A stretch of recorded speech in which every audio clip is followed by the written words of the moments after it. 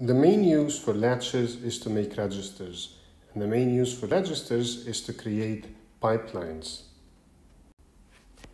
This is our first example of a pipeline. We have combinational circuits, and these combinational circuits are separated by registers. We represent registers as these small squares, and we have 1, 2, 3, 4, 5 combinational circuits. Two adders, these are two adders, a multiplier, an absolute circuit that takes the absolute value of its input, and a square circuit that takes the square value of its input. So the inputs and the outputs of each combinational circuit have a register. When we draw a register here, this does not mean that it is a single bit register. It means that it is a multi-bit register, potentially. So it's as many bits as there are input bits to the combinational block. There will be registers registering all these bits in parallel with each other. So this is a wide bus, not a single bit bus, and it's going into a register that consists of multiple single bit registers in parallel, each of which is similar to either the static register or the dynamic register we looked at in previous videos. What we want to do here is we want to examine at every clock cycle. So the first column in this table is the number of the clock cycle. So we are going to consider the outputs from clock cycle number 0, which is the beginning of operation, all the way down to actually more than cycle 6, cycle 7, 8, and 9 potentially as well. And we want to consider what the values of the nodes shown in the table are for each of these cycles. So we want to examine the value of nodes A, B, C, and D. These are the inputs to the overall circuit. And we want to count in cycles what the values will be at nodes add1, add2, m1, abs1, and square 1. So we want to see when we see outputs and when we see specific outputs. So at every clock cycle, on every clock edge, data will cross all the registers simultaneously. What this means, or what this implies, is that we are using the same clock for all the registers. This is what we call a synchronous pipeline. Synchronicity here indicates that all registers use the same clock. So we call it a synchronous circuit. Synchronous circuit, not an asynchronous circuit. Synchronous circuit.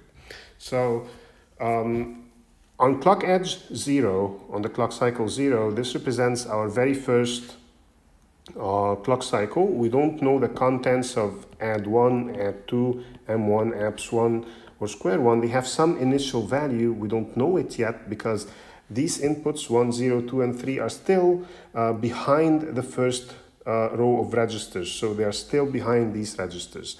They will cross these registers on the first clock edge. So on cycle 1, these values 1, 0, 2, and 3 will cross these registers. They will then become available as inputs to the adders, to the two adders, and they will calculate, the two adders will calculate their sum, and therefore at the end of the first cycle, in cycle 1, at points add 1 and add 2, we will have the summation of 1 plus 0, which gives us 1, and the summation of 2 plus 3, which gives us 5. So we will have 1 and 5 ready at add 1. So as soon as the first clock edge came, data crossed these first registers, and then they managed to go through the first adders. They will take some delay, of course, because we didn't yet talk about how long each clock cycle should be, but they take some time and they are ready at nodes add 1 and add 2 before the second clock edge comes. And so add 1 and add 2 have been calculated now.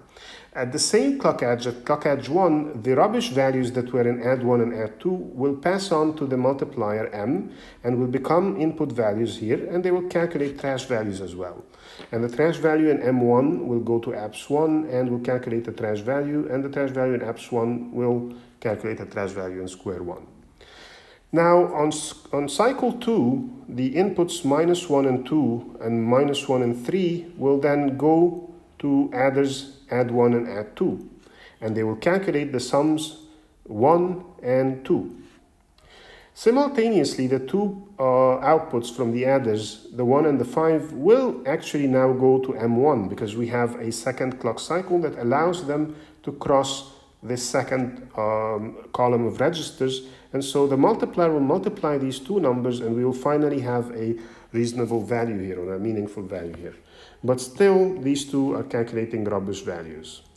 On the third clock edge, these inputs will become available to the adders. So the adders will calculate 2 and 2. But these values, which were the outputs of the adders on the previous cycle, will pass the second column of registers and will go to M1, which will calculate their product as 2. But this 5 from the multiplier will also cross this register and go to the ABS circuit, which will calculate absolute value of 5, which is 5. The square circuit is still calculating rubbish. On the fourth clock edge, these inputs will become available to the adders, calculating 1 and 0, while these inputs will become available to the multiplier, calculating an output of 4.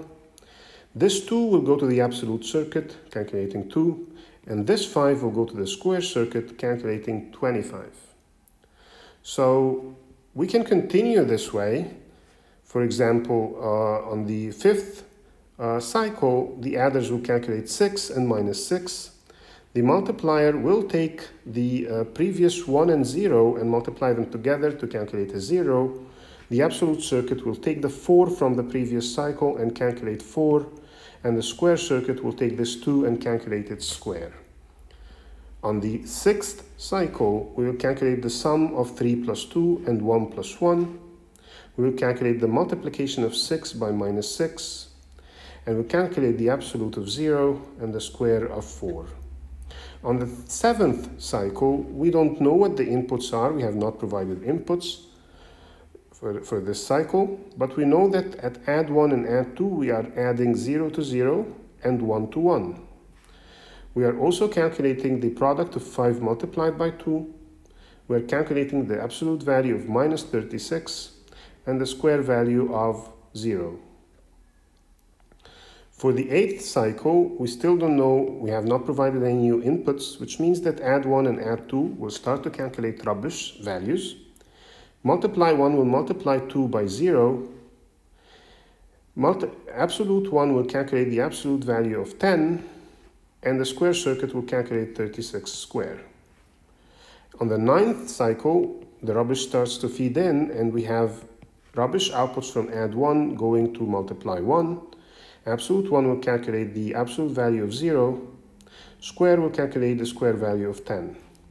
And on the 10th cycle, we will calculate only the square value of 0, and everybody else will have rubbish values. So what's happening here is that on every clock cycle, we are shifting data in by one step. So data is shifting in through the registers, and it's going from one combinational block to the next. It's going like a heartbeat, a systolic heartbeat. It's very regular, which is why registers are really helpful. And also notice that when we input 1 and 0 and 2 and 3, we expect an output of 25 in return. Because 2 plus 3 is 5 and 1 plus 0 is 1. When we multiply them by each other, we get 5, and their square value is 25. But for these inputs, we got the 25 4 cycles later. This is called latency. So latency can be defined as one of two things. It's the number of clock cycles that go between a specific input being provided to the circuit and the specific output that has to do with this input being available at the output.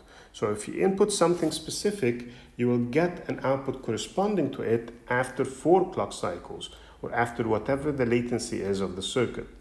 However, after we have filled the pipeline, i.e. after the latency, we will get a meaningful output every clock cycle. This is called the throughput. So in the next video, we will understand that the main value of using registers in synchronous pipelines is that it increases the throughput of the circuit.